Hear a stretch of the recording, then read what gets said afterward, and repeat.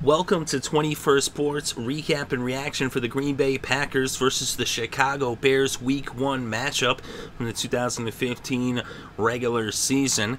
We're going to go over the stats and the scoring summary and give our analysis. Let's start off in the first quarter. About 9.5 minutes left in the quarter. Gould hit a 28-yard field goal that put the Bears up 3-0. Then with less than a minute left in the first, Aaron Rodgers finds James Jones, who's newly returned. He had a 13-yard reception for the touchdown. Crosby adds the extra point, and the Packers go up by 4 with the score Green Bay 7, Chicago 3. So in the second quarter, the Bears took back the lead with a 1-yard run by Matt Forte about midway through the second quarter to make it 10-7 after Gould hit the extra point and put the Bears up by 3. And that was an interesting, set of downs there, especially when they got down by the goal line. Looked like they scored, but then they brought it back and they just kept getting opportunities, and then finally Forte got in there. And then with 2.5 minutes left before halftime, Crosby hit a 37-yard field goal to tie the game up at 10 apiece. And then with less than 10 seconds, Gould hit a 50-yard field goal to put the Bears up 13-10 going into the locker rooms at halftime. So in the third quarter, Rodgers finds James Jones for the second time this game. A 1-yard touchdown pass, and with the extra point by Crosby, the Packers were back in the lead by 4 with the score Green Bay 17, Chicago 13. So then with less than 5 minutes left in the third, Gould hit another field goal, this one a 44-yard field goal, to bring the Bears to within 1 point with the score Green Bay 17, Chicago 16. Then in the fourth quarter, less than 5 minutes into the fourth quarter, with 10.5 left to play in the game, Aaron Rodgers finds Randall Cobb, and here comes Randall, 5-yard touchdown. And now, with the extra point, it would be 24-16 as Crosby hits another extra point, and the Packers were up by 8. And then with 2 minutes left, less than 2 minutes left after the 2-minute warning, Eddie Lacy really puts the explanation point on this game with a 2-yard touchdown run to make it 31-16 Green Bay as they took over in the fourth quarter.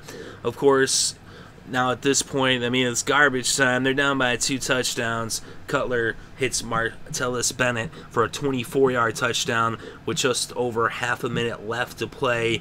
They go for the onside kick, and they were not able to get back into the end zone and recover. So it ended up 31-23 Green Bay over Chicago. Of course, Gould did hit that extra point on that final score by the Bears.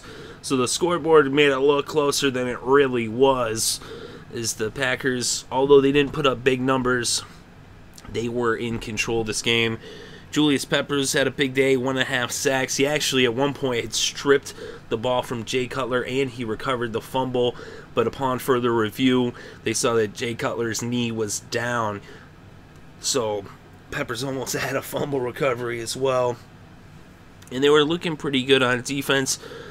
Cutler actually did have more passing yards than Aaron Rodgers, but they had the same amount of completions, and Cutler threw the ball 13 more times as he threw it 36 times, as they still seemed to have an onus on passing, although the offense was a little bit more balanced, though, overall.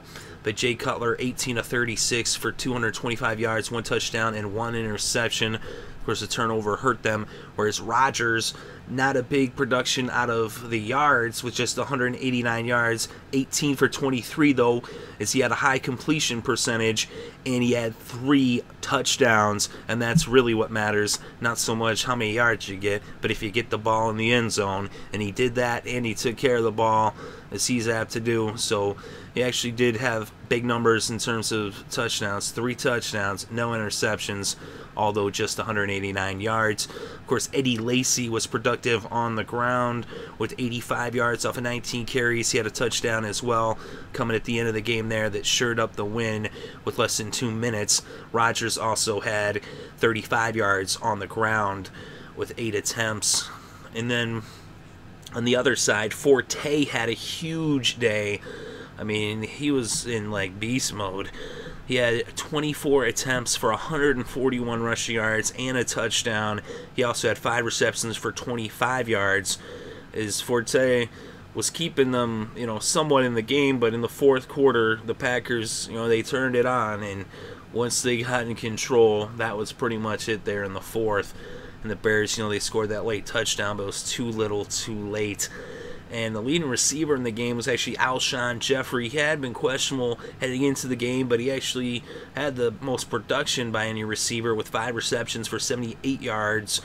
Wilson had 2 receptions for 59 yards, and Bennett 5 receptions for 55 yards, including a touchdown. But in terms of touchdowns, although Jones had less yards and receptions, he had the most touchdowns of any receiver, as he had a big day with 2 touchdowns, although just 4 yards for 51, or 4 receptions rather, for 51 yards. So he made his catches count. And Davante Adams also had 4 catches, 59 yards. And Randall Cobb, 5 receptions, only 38 yards, but he did get into the end zone. And Rodgers, the tight end, 3 receptions for 27 yards. And Lacy, he also had another 14 yards off of 2 receptions, as he was just 1 yard shy of the century mark in total yards, as he had 99 total yards to go along with his 1 touchdown there on the ground. So Lacy had a pretty good day. And Rodgers, although like I said, he didn't put up big numbers in terms of yards, but he did have those 3 touchdowns. And Crosby was very impressive with the 1 field goal, but 4 extra points. And usually you wouldn't say extra points are impressive, but this year they are, as they're essentially 33-yard field goals. Speaking of field goals, Gould was 3 for 3 for field goals, as he was impressive as well, including a 50-yarder, and he also had 2 extra points to boot. So, there was some bright spots for the Bears, but really they were just outmatched by a much more talented Packer team. Of course, Clay Matthews coming up clutch in this game. He had an interception, 6 tackles. Palmer and Shields each had 6 tackles as well. Clinton Dix had 5 tackles. Julius Peppers, 4 tackles, 1.5 sacks.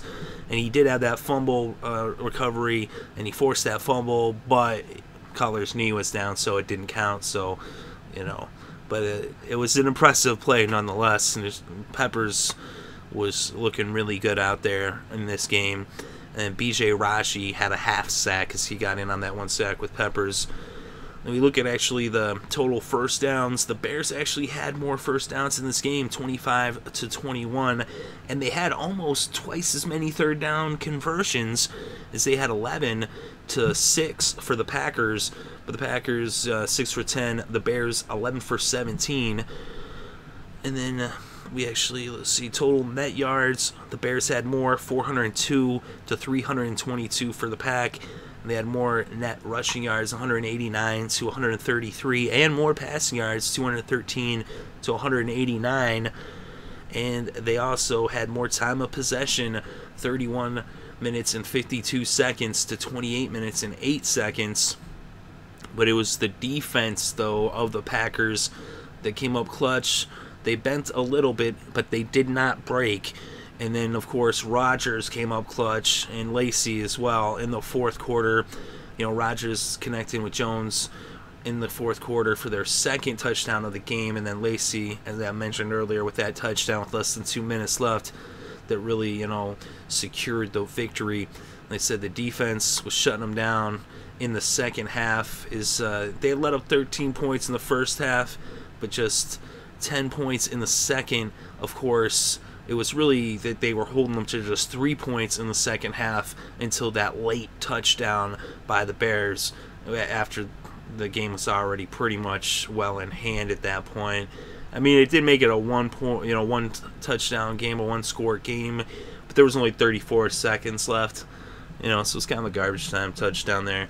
So the Packers actually were more impressive in this game, like I said, than the numbers indicated.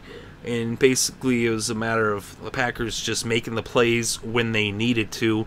And that's the type of team that Green Bay is. They make the plays when they count, when they need them, in those clutch moments. They come through. And that's the thing with Chicago. They don't have that same nature. With Chicago, they can make plays, but then when it counts, they seem to not make the plays, and they seem to make mistakes. And so the Packers win this one on the road. A big victory because it's in the division. A road victory in the division is how you win your division title. And the Packers are looking to repeat as North champions, and they're well on their way from the looks of things here. But let me know what you think in the comments section below. Definitely interested to read your thoughts and opinions. For the final score, Green Bay 31, Chicago 23. Thank you very much for listening. It's greatly appreciated. I hope you're having a good day and had a great weekend and enjoyed all the sports.